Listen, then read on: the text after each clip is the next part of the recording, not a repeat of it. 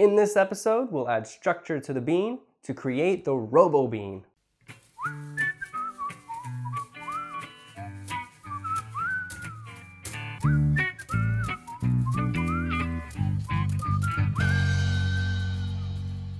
If you haven't seen the bean, structure, or landmarks videos, you might be a little confused with some of the things in this video because we'll be taking the bean and adding structure to it based on the landmarks.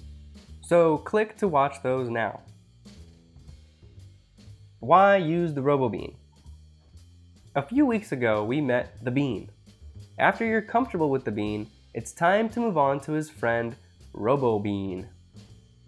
The Robo Bean is great because it combines the motion from the bean with 3D form. Now we're able to show the side planes to show rotation, and top or bottom planes for tilting and leaning. These drawings are going to be extremely stylized, and by no means is it a finished drawing or how I'm saying you should draw. This is, however, exactly what I'm thinking about when I analyze the form. So showing this simplistic exercise is a great vision into the thought process. It's also just a really good exercise to practice to see and draw three-dimensional form. You should be able to freehand cylinders and boxes from any angle and get the perspective right as I explained in the structure video a few weeks ago. Let's review cylinders and boxes.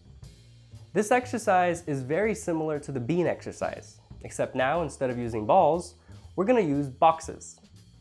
Boxes are a little bit more advanced, but more effective because now you have plane changes to better explain the orientation of the forms. Spheres are not effective in showing perspective, as I explained last week. You can't see a sphere as three-dimensional unless you add tone. Without tone, a sphere is just a circle. A cylinder introduces perspective because it has a plane change at the top and bottom. A box shows even more perspective because it has a plane change from the front to side planes along with the top and bottom planes. Landmarks. Okay, so let's take a look at the details of the Robo Bean and what exactly the boundaries represent. The top box is the rib cage and a portion of the shoulders. The bottom is the pelvis combined with the butt. Remember those landmarks we went over last week? Well, they're really going to come in handy as you construct the Robo Bean. Almost every edge or corner falls on a specific area along the body. Let's start at the top. The top front corners of the first box align with this corner on the clavicles. At the bottom, the corners of the 10th ribs indicate the bottom of the box. These four corners give us the front plane of the box. On the back side, the ridge of the spine of the scapula provides the edge between top and back plane. Just stretch that back plane to the length of the rib cage. Sometimes it's hard to tell exactly where those corners are because the rib cage in the back is covered by muscles. But the exact points are not important. Just make sure to get the length and angle correct. The top plane is everything between the scapula and clavicles. You have to ignore the trapezius muscle to see this. This is a very important plane to show when the body is leaning forward or backward towards us. Usually I'll even extend this to the edges of the shoulders, but we'll save that for the mannequinization video. Connect the side planes for the sides of the rib cage, and the bottom plane doesn't matter much. The space between the boxes is filled with guts and other fun stuff.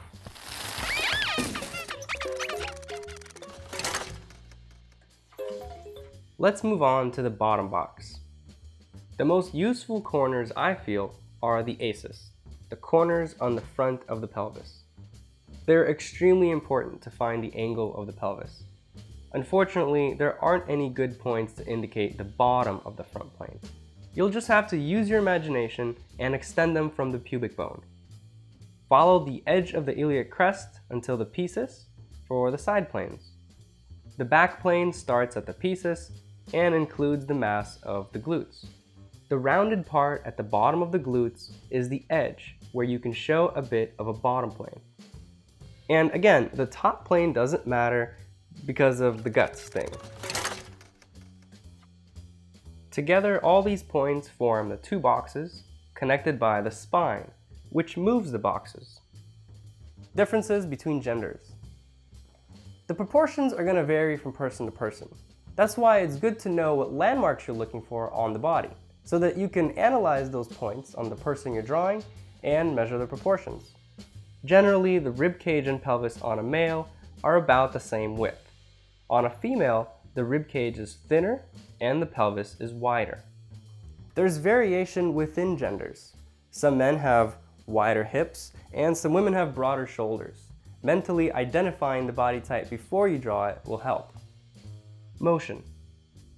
With the addition of the top, bottom, and side planes, we can show the motion and position of the body with more detail than with the bean. The corners help to show the tilt side to side with the angles from one side to the other.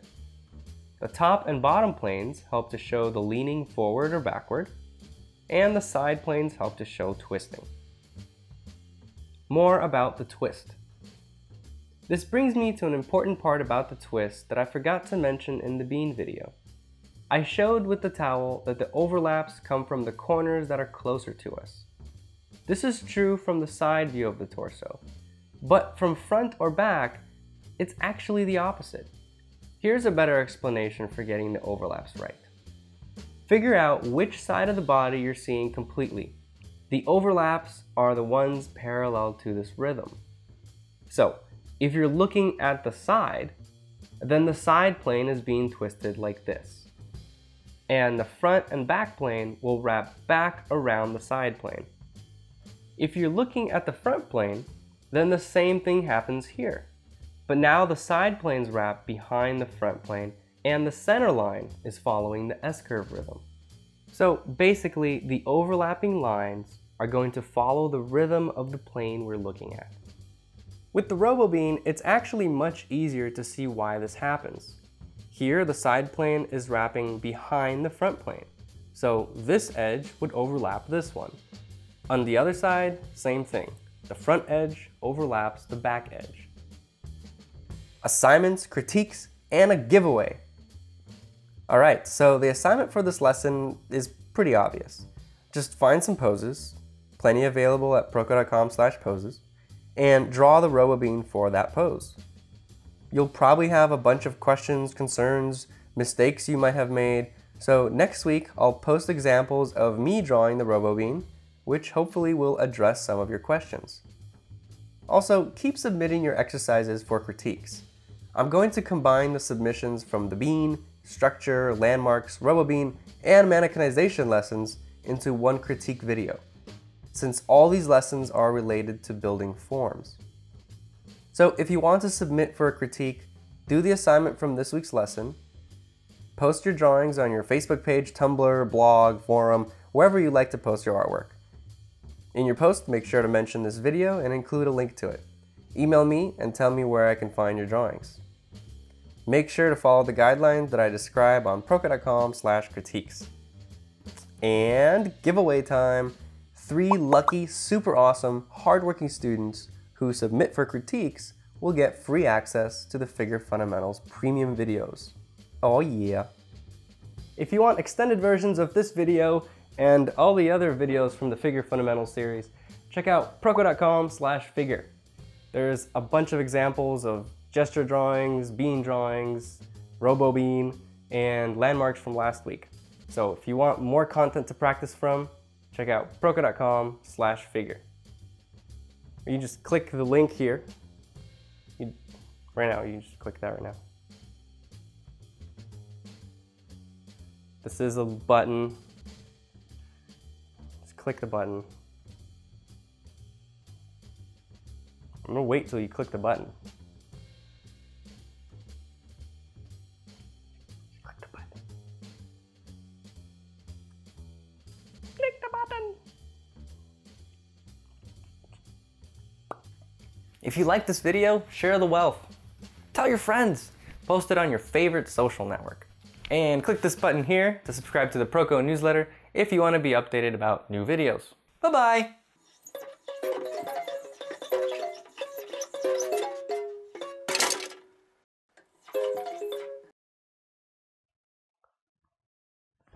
Click the freaking link. It's right there. You just click it with your mouse. Unless you're on mobile or iPad or something, then it's not clickable. If you're on the computer, you have no excuse. You have to click the link. I'm going to be here all day until you click. When you click, then the video pauses, and then I'm not talking to you anymore.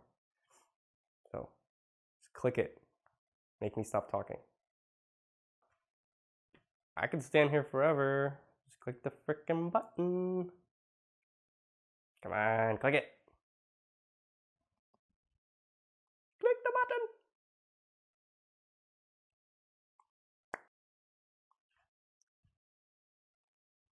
Just click it.